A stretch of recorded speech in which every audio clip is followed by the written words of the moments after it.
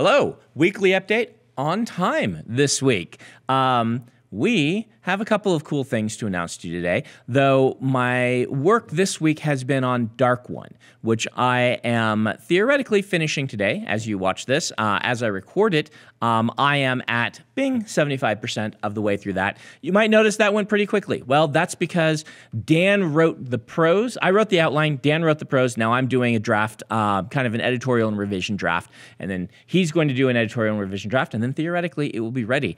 This is the novelization of my original outline. I'm really excited by it. I think you guys are going to love this, and so I'll let you know how you're going to be able to get this book eventually. But after I finish that, it will be time for me to do revisions on Secret Project 2, which I will begin this week. What else do we got? Lost Metal, the US cover, has been revealed, so we're excited by that and excited to be having that book come out. And speaking of it, the landing page for Dragonsteel 2022, our convention, is live.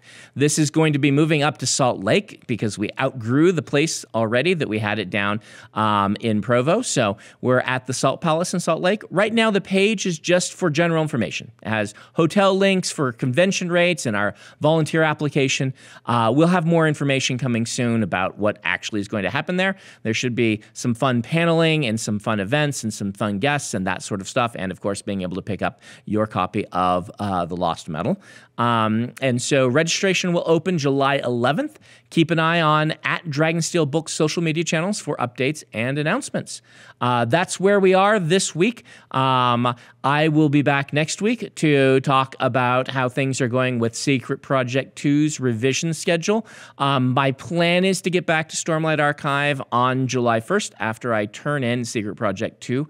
We'll see how that goes. Lots of revisions. This is what I signed up for by writing all these secret projects, is that now I need to revise them.